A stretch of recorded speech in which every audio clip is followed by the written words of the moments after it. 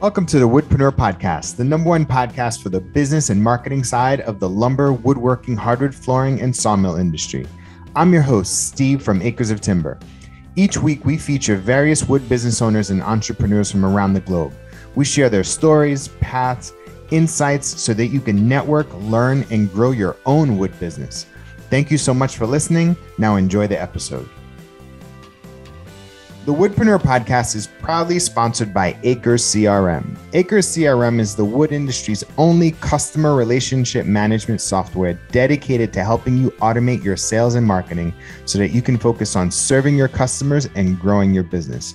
You can visit acresoftimber.com to learn more and to schedule a demo. Once again, that's acresoftimber.com. Hey, welcome back to a brand new episode of the Woodpreneur podcast. This is your host, Steve. Today's guest is Mike Hoy from Rocky Mountain Wood Slabs. How you doing, Mike? Good. How you doing, Steve? Good, thank you. Hey, tell everybody, what is Rocky Mountain Wood Slabs? You know, Rocky Mountain Wood Slabs, how it became was it started back when I was a little kid, just being interested in working with my hands, being interested in building things. At 12 years of age, my mom's ex-husband, had a welder and he taught me how to weld. And then I just really took off from there. I got into construction. I worked with one home builder and he was awesome, because I told him my goal was I wanted to do built-ins. I wanted to do cabinetry. I wanted to build furniture.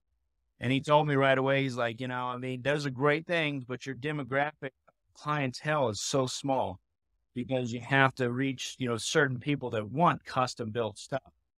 And not everybody wants that, not everybody's willing to take that on. So he's like, your best thing is to get into construction, build yourself some capital and then, go into that stuff. And as you're doing those projects in construction, encourage the clients or, ask them, hey, you want to build in here or you want cabinetry here and see if you can get those projects and then build your clientele. And so that's what I did. I actually became a licensee, did basements, additions and stuff like that. Built, a nice business. Got some capital, and now as I'm getting older in my life, now I'm focusing in on, doing more of the built-ins and just doing all the, the furniture and stuff like that. My goal is, right now I'm pushing 50. Once I get into my 50s and 60s, I want to just, get to the point where I can just be building furniture. So I've had a progression, construction company. I've done that. Next progression is just doing built-ins and, cabinetry. My final progression will be just doing, my cabinets. I do a lot of guitar cabinets and stuff like that. So that's kind of where my goal is. We're wanting to go to NAMM next year and see if we can get some, stuff set up for the guitar community and start hopefully building those. That's awesome, man. So you started off doing construction and then you leveraged that to start doing more built-ins. And then eventually the goal is to do more furniture. Correct. Yeah.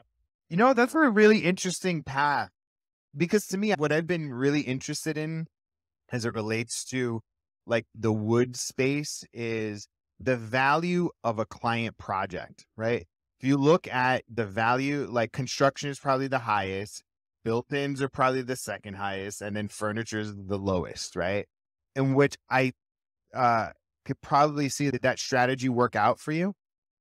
It has been. Because I had a huge demographic. When you do basements and stuff like that, there's so many people that want them. So You're going to get projects, you're going to get work. And then, as you build stuff for those clients, now you get yourself a picture portfolio.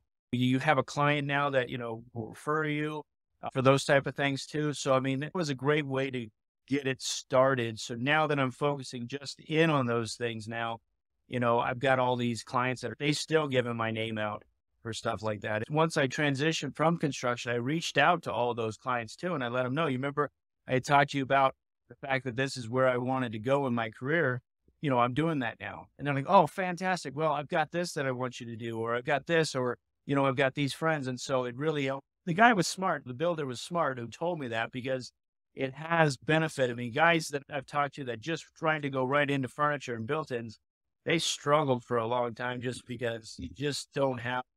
That's fascinating. That's fascinating. So you're in Peyton, Colorado, very small town, right?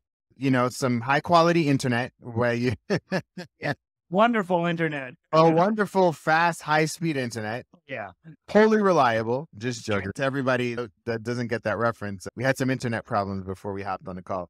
But where did you get most of your projects from? Were you sourcing them from Colorado Springs? I've got a lot of friends that I've worked with over the years. That's one of the awesome things about the construction community and also the woodworking community.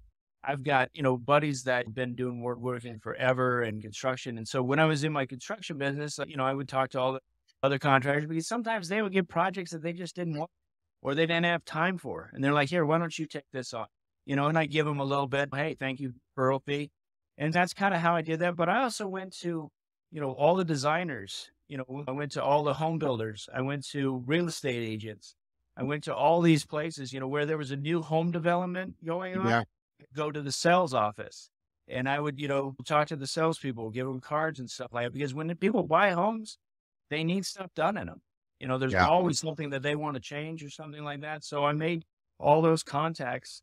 And so that's really where I got a lot of my work is, I didn't have to pay for many leads because I would just go to those people and they would just hand out my cards. So were you always called Rocky Mountain Wood Slabs, or what was the company called before, the construction company? My construction company was Hoy Enterprises. Okay. Okay. Yeah. Okay. Is it still in existence?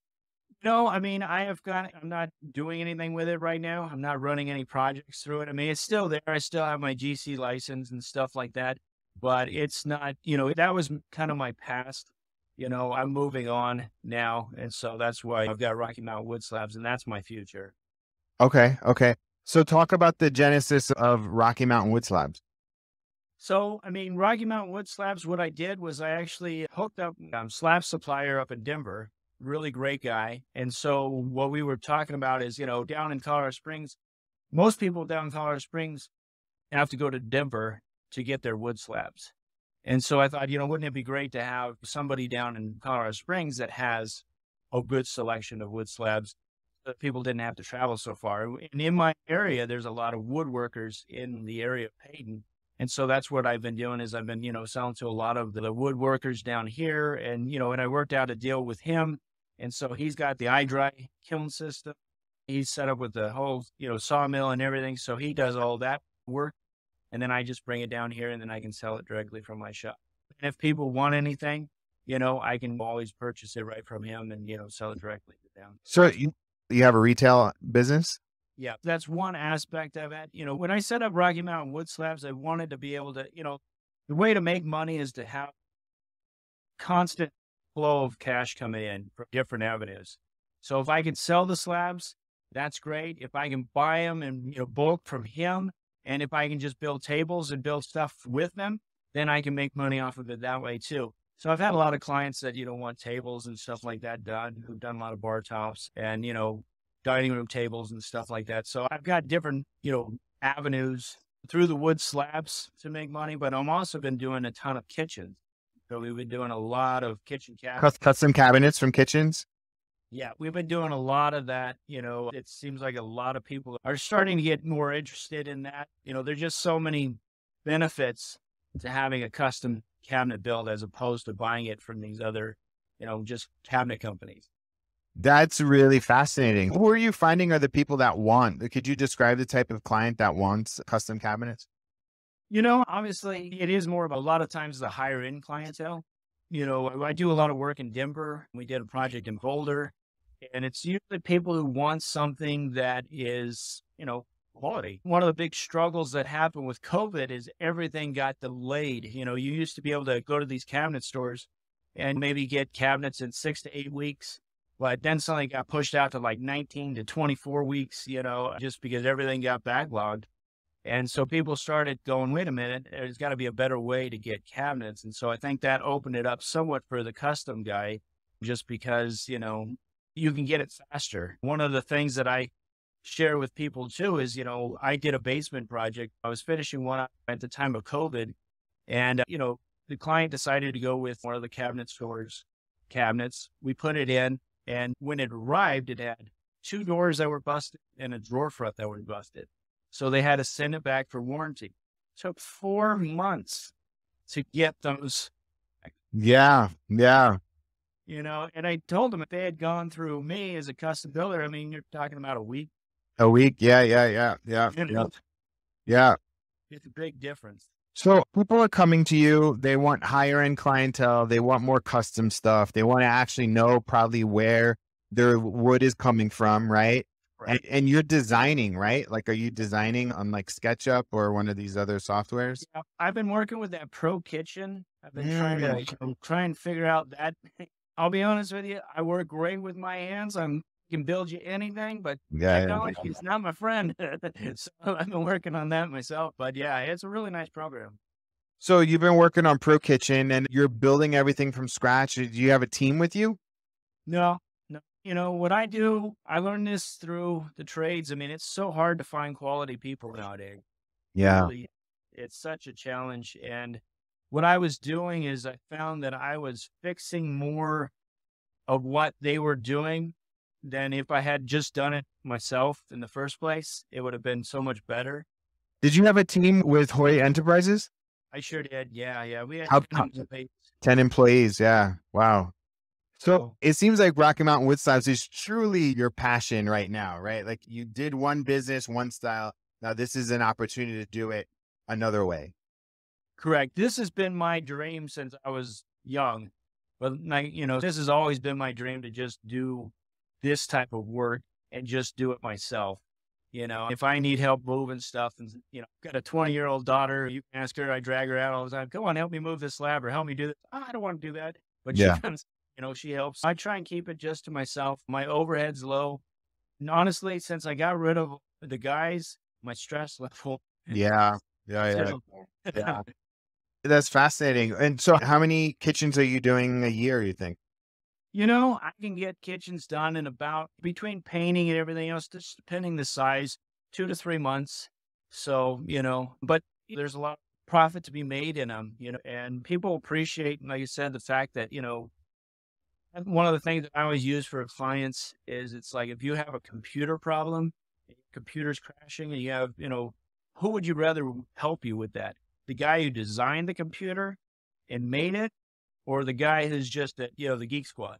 You Yeah. had the opportunity to have the guy who designed it, you'd be like, "Do it, man." And Yeah. that's the thing with, custom cabinets is it's like, instead of going through 15 different hands that touched your cabinets, half the guys, they're not, really woodworkers. They're just, they got a job. Yeah. And why wouldn't you rather have the actual guy, and built them, install them as well? And then if you have any questions or have any changes or anything else like that, we can do it. And, you That's know, fascinating. How are you getting your jobs right now? just word of mouth. Yeah. I've been doing it for a long time. So You have a lot of relationships. I have a lot of relationships. One of the big relationships that I have is with designers. I've Mm, got really good designers in Denver and in Colorado Springs that, I've had a few of them that just told me, if I get a kitchen, it's yours. mm. If I get a built in, it's yours. Know my quality. They know the type of work I do. And so they just, they're like, I don't even ask anybody else, which makes it so much better because when you're going directly through the client, still people are like, I need 15 bids and, and then I'll make a decision. Whereas with you go to a designer, they do all the bid work, they do all that stuff. And then you say, here you go, you got the job. Yeah. Yeah. Yeah.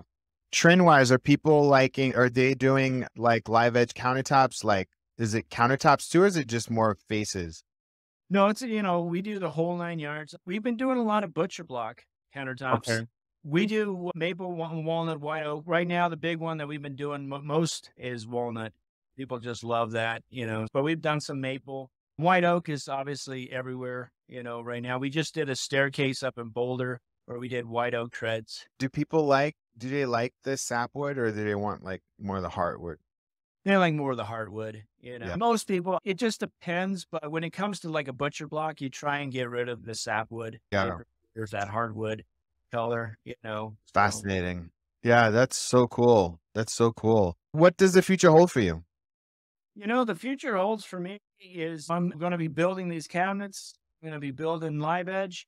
But like I said, I mean, really my slow down years, I really want to just focus in on like building guitar cases and stuff like that. Just building, you know, tables and stuff like that. My guitar case, I have never played the guitar. I tried once, failed miserably, But a buddy of mine who works with me on them, he's an amazing guitarist and banjo player, but guitar's been something that I've loved my whole life. And so, worked with a lot of clients that love the cases. They've got guitar collections. And so, that's kind of my goal, is just to be able to have, almost like a retail shop where I could just, it's build to order. We custom build each one of them as desired. But that's growing. That's growing. And so, as soon as that can grow, I'd love to just be able to just work in my shop and not have to work on job sites anymore. Do you think the guitar cases will be like a thing that you ship nationally? Oh yeah. Yeah. We would ship them all over. Yeah. Yeah. That's the goal. That's the goal. We've been following some of the guitar case companies out there, and they put out some really nice products, but they're not very diverse in the designs. And so we're trying to step outside the box and do some other creative stuff. I'm actually going to be posting one that we just finished up after our interview here, but it's a pretty cool one that we did. That's cool. Very cool. Hey, so this is a part of the interview where I give you any marketing or business advice. Is there anything that I could help you with? I think, with like the guitar cases, with live edge tables, how I can market that better, how I can get something set up that, I can be able to sell those directly to people without, how I can get my website and stuff like that set up that I can actually market those better. So what do you think is the biggest opportunity area? What do you think is the biggest thing that you'd like to sell more of? Like I said, I'd really like to get into the guitar case. I think there's a big market for it. There's a lot of guys out there that we've been selling a lot of them, and, it's just being able to get into that market. How many of them have you done? Right now, we've sold about 12. Okay. So yeah, I'm going to give you very specific advice, and this advice can go to anybody that has a specialty product, right? I would create a separate brand for it. And like, as you are continuing to grow your business, like as you're building, create a ton of content around that. I would connect on social with every guitarist that is out there. I would do a start to finish video, time-lapse video. I would get testimonials from your clients on how beautiful your work is. I would have you talking about the process as much. This would be like a pure content play, right? So like you're connecting with people, you are doing interviews with guitarists, you are, potentially a guitarist podcast, or like you're doing testimonials, you're showing videos, you're showing finished products, and you could literally have 12 start to finish testimonials, videos, and all that sort of stuff, and just like pump $500 a month into this separate brand and grow it, right? Like grow likes and followers. And so that would be one thing on the paid ad and the content. And on the other end, well, the other thing that I would do is I would drop into guitarist groups, Facebook groups, and, guitar collectors hashtags. And I would just like connect with those people and have them follow you, and you comment on how their beautiful collection and what it looks like. And then on the third end, so like one is pump up the content. Two is do a paid strategy to get people to you. Three is to actually connect with the audience, like interview them, guitar collectors, like interview them, like have them on. And then the fourth thing is that I would have an offer, have like a base offer, which like, what's your average price of a guitar? Right now, our cases start around $5,000. So I would have one at a $299 version, a $399 version, a $499 version. And then everything after that is completely custom. Makes sense. Right. And so like, but if you have a $399 version and this is stuff that you can bang out in your sleep, right? And then maybe introduce a payment plan, right? Like 3 payments or whatever, introduce financing options like that. Literally could be a $300,000 to $400,000, $500,000 a year business on its own. Yeah. See, that's what my goal is. I'd love that. Yeah. Was that helpful? Yeah, that's brilliant. I appreciate it. Yeah. No, literally anybody that's like, I was talking to somebody about, they do those, entryway locker room type, thing. And the guy was like, you know what? I can bang out 8 of those a month. Right. And he's got the systems in place in order to do it. I was like, why are you doing that? Why are you trying to focus on everything else? And he was like, I know. And so we calculated that if he did that, he can bring in $300K a year, just that. And if he took a little bit less money, he hired somebody, he could probably get up to $500 to $600K just in that. Yeah. You know what I mean? So I said this to another interview today, is like, literally you, Mike Hoy, have the skills to employ people. I know it was a headache before, but now in this second iteration of your business, you now have the opportunity and the skills to actually hire who you want, not who came to you. And so like, for me, I'm like, that sounds like a great idea. I mean, all ideas are good. It all depends on your focus, but like, I would go hard on like looking at a way to scale it. Because the next thing you know, like you can just get into the design phase and outsource all of the building if that's what you want. And if your hands touch something, it's all on the custom stuff. Yeah.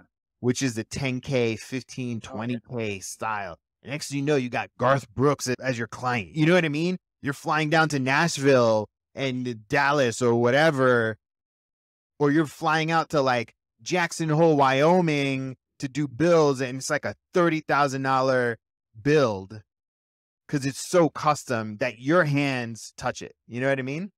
Yeah, that would be awesome because, yeah, I mean, it's not what you know, it's who you know. So, yeah. Exactly. But zeroing and focusing, that would be the key. Cool. Was that helpful? That was helpful. I appreciate it. Thank you. Awesome. So any last bit of parting advice for the Woodpreneur community? Just keep on working. There's a lot of work to be done out there. And, the biggest thing is we just got to keep doing it because it's tough. I mean, looking at the next generations coming up, it's getting few and far between. So, I mean, we just got to keep doing it, keep training these young guys so that they can take over for us when we're done. Awesome.